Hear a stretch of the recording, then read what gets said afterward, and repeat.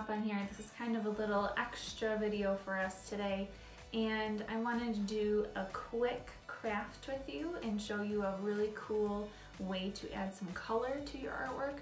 But I also wanted to give your family and you a quick tutorial on how to post photos in Google Classroom. So I'm going to show you the craft first because I think that that's something that everybody will be really interested in, and I'll do a quick little drawing with you of a delightfully adorable snail. And then we are going to, I'll show those tutorials at the end so that any family members who are curious as to how to post in Google Classroom, post a photo can. It's really easy, and it can be a little tricky to figure out at first because the buttons aren't really all on Google Classroom until you start typing.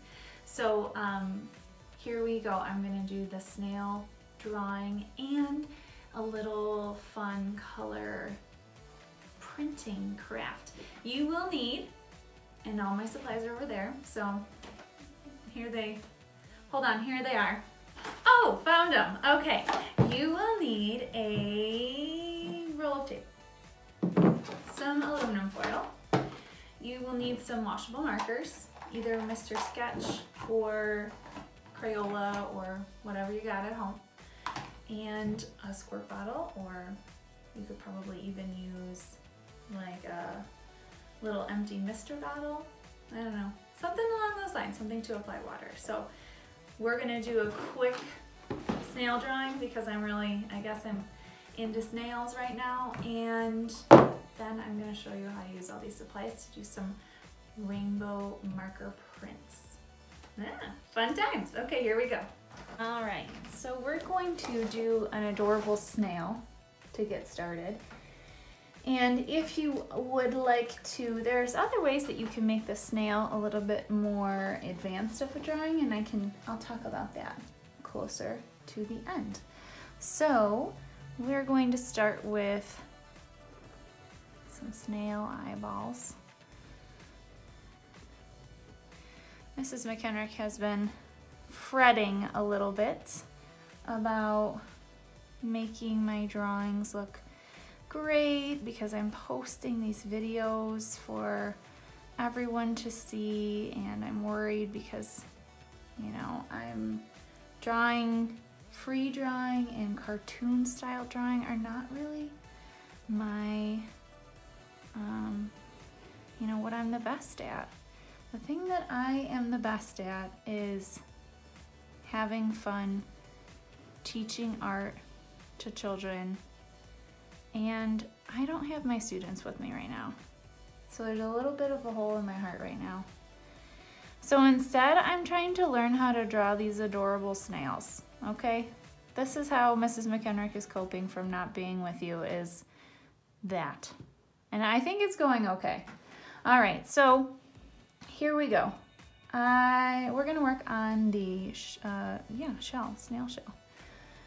Now, you know how we were supposed to have our art show and our Leader and Me night, and for right now, that is postponed, but by golly, if I have anything to say about it, the show will go on. So I still have in my head all of these ocean creatures. So for this drawing today, I was like, sea slugs, because 4th grade has did these amazing clay sea slugs, and I cannot wait for them to get to add color to them. But I figured we've done ocean creatures almost every day, and I bet you guys want a little break. So here's a land creature for you that's related to an ocean creature. Sea slug, we got a land snail. They're both mollusks, I think, or something. Both related. I don't know.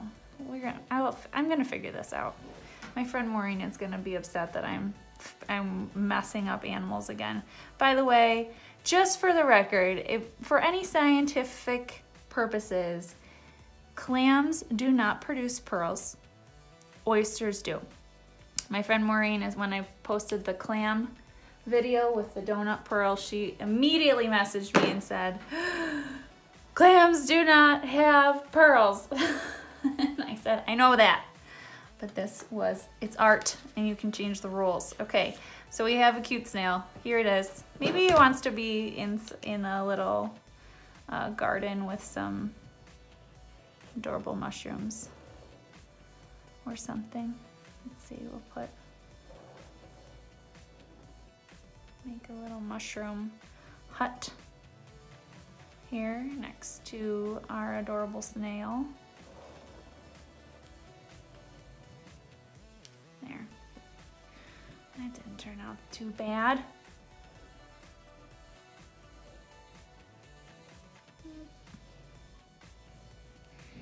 Maybe, well, we'll leave it solid because we got some polka dots already.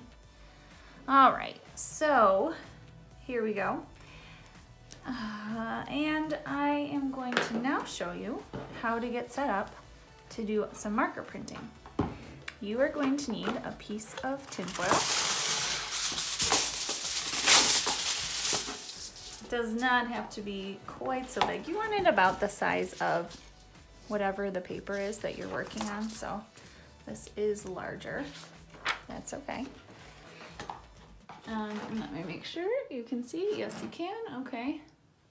And the tape is mainly just to hold this down. Now, I saw something cool on Pinterest because I have done this before. Some of the kids at the primary school might remember doing some projects where we did some marker printing.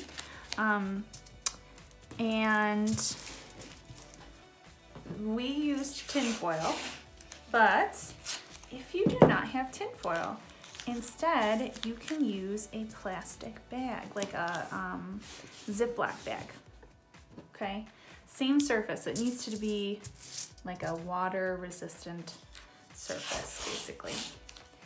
And the tape, just taping the corners here to hold it down, and the reason is that this can be used multiple times. It's not just a one and done situation, it's a printing plate. If you are in my printing club at the primary school and we've been doing our jelly prints, we're doing the same thing that you do in that club, except we're gonna have to use a little water. So now I've got my cute snail. Basically what I'm going to do is create a colorful masterpiece of different colors, and we will apply a little water, and then we will lay this on top of our tinfoil, peel it or pull the print off, and we'll have a beautiful color background. That means that from a color perspective and a design perspective, you're just sort of doing whatever you want. It doesn't have to be, you don't have to do anything significantly, you don't have to do patterns or colors or different shapes, because what you're gonna find is happening is that it will all sort of blend together. Now, y'all know that we do not mix colors of markers, and hopefully you have not gone home and said, I'm just gonna go crazy mixing markers because I don't have to do it at school, or I'm not allowed to do it at school. Instead, hopefully you are being very respectful of your supplies at home, just like you are at school, because you all know that if I throw my orange marker in with the red marker here, what we're gonna see happen is that things get a little bit, well, my orange marker would start to get red on top, and then I'm mixing out my colors, and I don't want that. All right, quiz for you. What family of colors did Mrs. McHenrick choose to use for her printing plate? Let's make this multiple choice. Did I use warm colors or cool colors? Tell your parents, tell your brother, tell your sister. Warm colors. All of the red, orange, and yellow. The pink is, pink's a little tricky because you all know that pink is a tint.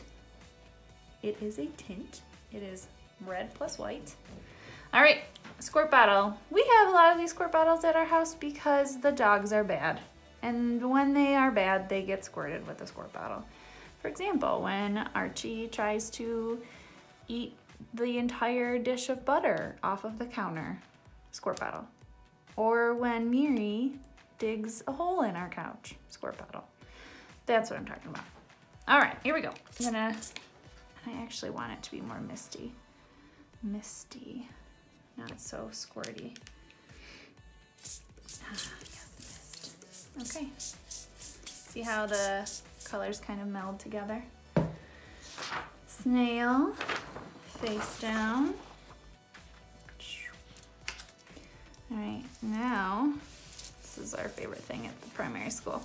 We're going to give our snail a little massage. Nice back rub. Paper's gonna get wet, that's okay. It dries. All right, now let's pull our print and see what happened. Boop. There we go.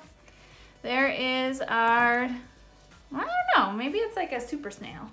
Psychedelic tie-dye snail, something like that. All right, so this technique is so cool because not only can you do stuff like this where you create a drawing, I didn't say this before, you need a permanent marker. I'm gonna go back and edit that into the video.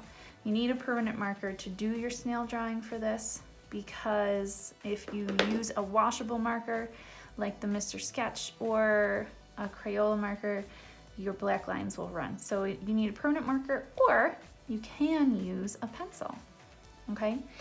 But I love this technique because you can instantly take a very simple drawing like this adorable snail and you can turn it into a bright, colorful array of fun. The other thing that I love, and let's see, do I have a paper towel? Yeah, I'm gonna find one. Finding a paper towel. Another reason that I just love this technique is because now I'm just gonna take that water and I'm gonna use a paper towel and I'm going to just wipe all of the extra marker away and then it's fresh and ready to go and it's great. Okay, now we can do it again. And I'm gonna show you one more thing. If you did this over and over again with lots of papers and lots of different colors, and you could do rainbow ones, you could do all cool colors, you could do all warm colors. Maybe you do 2 colors from the color wheel right next to each other. You're gonna end up, if you don't do the drawings on them, you're going to end up with all these awesome, beautiful printed papers. And then you can use them for other crafts. You could cut them up and you could use them to make collages. We could do some paper weaving with these. Primary school and 3rd graders, you guys know how to paper weave. You can do any of that stuff making your looms. So this is a cool technique because it can have so many different applications and that's it. Now I am going to show your parents how to post in Google Classroom while you guys print and send me some photos so I can see. I miss you. Talk to you soon. Bye. Okay, so here I am on my Chromebook and I'm in Google Classroom and I want to share my work with my class. First, you're going to need to take a photo. If you swipe up from the bottom of your screen and click on the camera app, then it will automatically open and you can snap a photo by clicking that gray button. It will save into your download files. You can close that out and then on Classroom click Add, then File. Click Upload, select files from your device, and you'll have a couple of different locations. Your Downloads file will probably automatically open and the picture you just took will be at the very top of the list. If you click on that and click Open, then Upload, That will add the attachment of your file. Then you can type something like, "This is a great picture of me." Or like, "Here is my superhero." And then you can click post.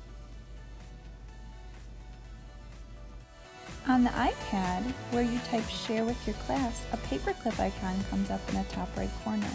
You can then have an option to use your camera or select from other file types. You can then snap your picture like you would with your typical iPhone or iPad camera and click use photo. Then you can just post whatever you want, or you could pull a photo up from other places. You don't have to respond to a post or an assignment in order to post in either the Chromebook or the iPad on Google Classroom. I hope this was helpful for you. Please contact me if you have any other questions.